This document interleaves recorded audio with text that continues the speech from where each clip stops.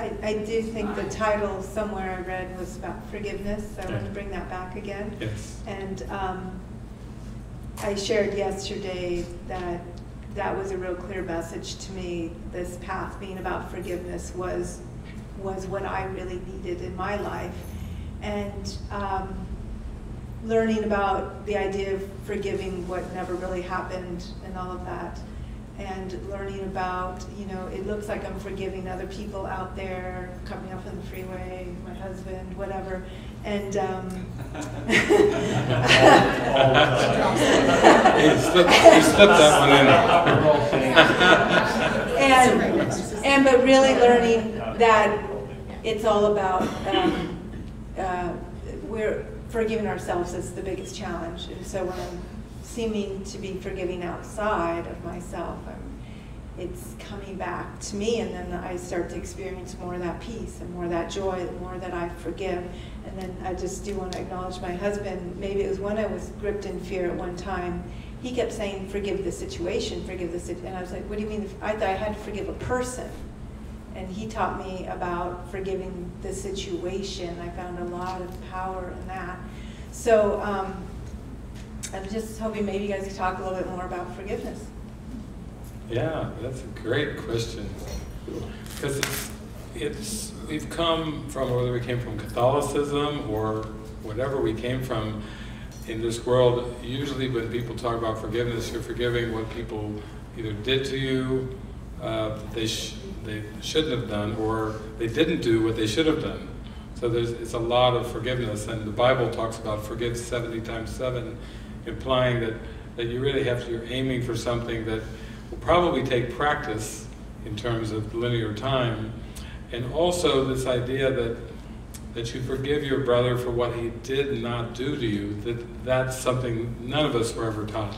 It's like, what? Say what? What do you mean? You're supposed to, is this an ostrich burying the head in the sand?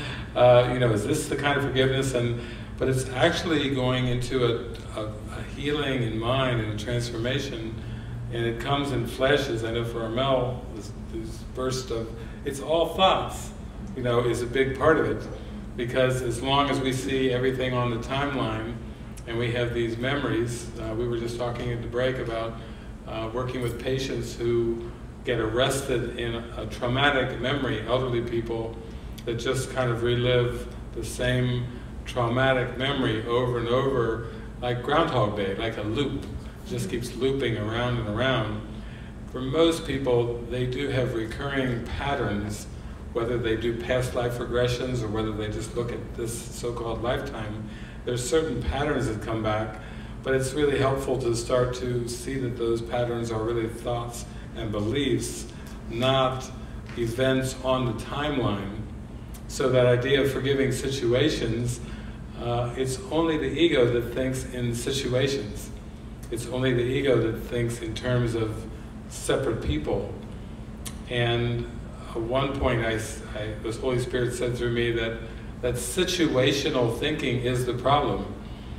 That we believe that there's these situations in our life and they have beginnings and endings. And yet from a higher perspective, it all just melds together in a simultaneous way. And yet we have to loosen from this linear way that we've been perceiving everything in, because the ego invented past, present, and future on a timeline. It took me a while before I grew up in, my biological mother was a history teacher, and you know, when we took history, the history teacher would draw on the chalkboard a long line, and then would put the little increments and put a little dot and say, this is the present, and go back into history, and then the future, the arrows. And all of us grew up believing that the present moment was in between the past and the future. That's the way it seems. So finally I got into A Course in Miracles, and Jesus said, no, that's not what the present is. It's not between the past and the future. That's pretty radical. You know, talk about assumptions. Like, that's the most basic assumption. Imagine putting the dot somewhere else. He said, it's like, all right, it's not between the past and the future, then tell me, where is the present? He says, The present is before time was. So you have to look at the grammar. The present is before time was. Before Abraham was, I am. He was teaching it 2,000 years ago, that we're going to find the present moment. We have to go at it a whole different way, because as long as we try to do it from the old construct, we're always going to find that the present just seems to be this little ineffectual little blip. And what does forgiveness mean? You know, it happened before. How do we erase what happened? So that's very important, because when we start to open truly to the present, we have to have a whole new way of thinking about time. And that's what the early workbook lessons are about. He even says in there, we need to introduce new time ideas. So, and that's at the early part of the workbook lessons. So Jesus is saying the fundamental nature of how you perceive things is all based on linear time. And the ego invented linear time to keep you guilty, and to keep you trapped, and say, oh, you've got a long and guilty past. The ego says, no doubt about that. Don't try to evade the guilty past. And the present moment that it invented between the past and the future is this little blip. The ego says, you can't do much. It's such a tiny blip. You can't really, it's ineffectual. You have no power. It's just the past is just gonna roll on over that blip into the future. You're guilty in the past, you're gonna be guilty in the future, and you're condemned to death. And it's not surprising how Christians end up talking about hellfire and burning in hell, because linear time was constructed to keep alive hellfire. The idea that you're just condemned to eternal damnation, you know, and time seems to be a pretty tight vice on the deceived mind. So once we start to realize that the power of the present moment is the power of decision, it's also our power of trust that Armel's been talking a lot about. It's a decision in the present moment. And anything we are experiencing is just a decision in the present moment. And people say, what about karma? Isn't there things that we've done in the past, like in a karmic sense, that we have to undo? Well, John Lennon wrote the song Instant Karma.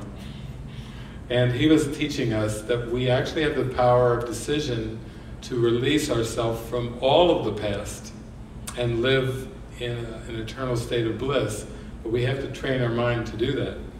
And really, we always are talking about the present moment. It's not something that happened in the past that's making you feel the way you are. It's just choosing to hold on to the ego and hold on to the past.